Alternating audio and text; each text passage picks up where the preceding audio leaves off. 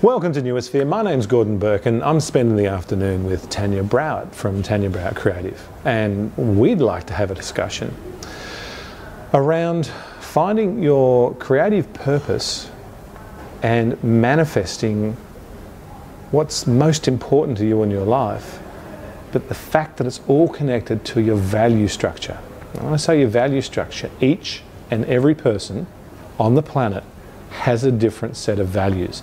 Everyone's values are unique. They're like a fingerprint, like your retinal scan. No two people have the same set of values. So whatever is highest on your values, you will be manifesting in your life. If your health is the highest thing on your values, you'll be super fit. If your family is your highest thing on your values, you'll have a fantastic family life. If your friends are the highest thing on your values, you'll have a huge social group that you'll be working with. If spirituality is really high on your values, you'll be chasing down your spiritual mission. If it's around mental acuity, well, you'll be studying and studying and studying to increase your mental capacity. If it's your vocation, you'll be going after your career, after your business, driving yourself to do that. Or if it's financial and you're creating wealth, well, I know what the answer to that one is. I've got lots of money in the bank. So really, your values determine your destiny. And so it's interesting, Tania and I have had many discussions about values and the fact that you can actually change your values, and your values do change over time. Sometimes they happen in a big hit where you've had something traumatic happen to you, whether it's an accident or a marriage breakdown or a death, where it's like shakes you up and it's like, oh, this isn't what I want to be doing, what's the purpose of life? So I think Tania and I might have a conversation and share about some of our experiences in values. So Tania, welcome to Newosphere. Welcome, Gordon. That sounds great. So values, I mean, I know in my own sense, I've been on a spiritual mission for the last couple of years where I've got very, very clear on what it is that I've wanted to do with my life in bringing meaning and purpose to others, for them to find their meaning and purpose. And that journey, it's been a couple of years that I've sort of been down that path. And for me, one of my key strengths is I'm a learner. I love to learn things. And I've got a history of building companies. I mean, I've built 10 companies in 30 years, made lots of money, lost lots of money, made lots more again, and it's all aligned with values. And I clearly see that. I meet people all the time where they'll say to me, I'm not happy with my life. I'm not happy with what's happening in my life. I want it all to be different. And when you get clear with their values, they go, oh, well, hold on a minute. But the highest thing in my life right now is my family. And what's great in your life right now? It's my family. But I want all this money and I want this great career. Well, what are you going to give up? Well, that's a good point.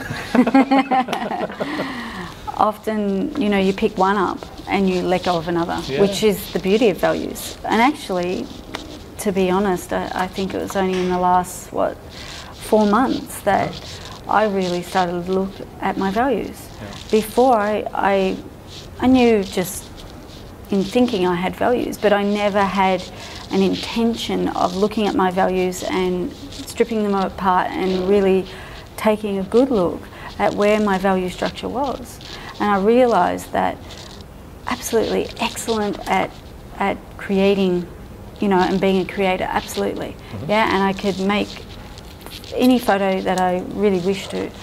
But I realised that there was another half to this. This creation was my value of money, and sliding the two together. So it was really interesting because I would say 6 months ago I was like,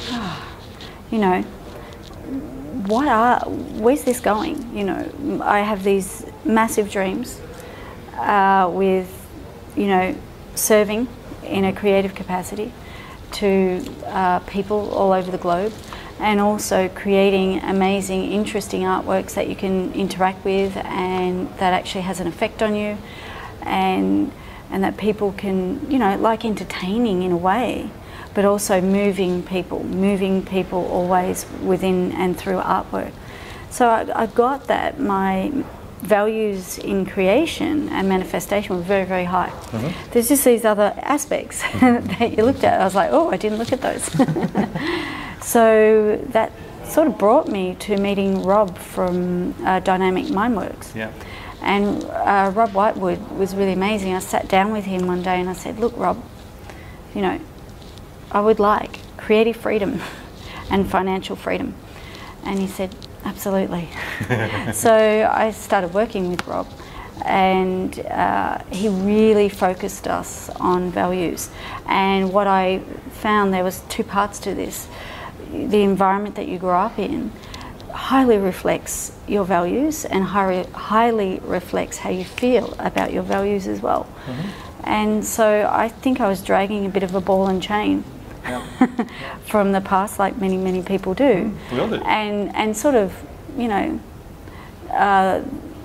sort of bound by a couple of those chains, really. And as soon as I started working with Rob, I started realising the intention of values and the significant power of understanding them and letting go of the limitations, or letting go of things that you were just floating in your hemisphere, but not really intentional focus, intentional meaning and desire, and starting to bring those up into my work, every area of my life.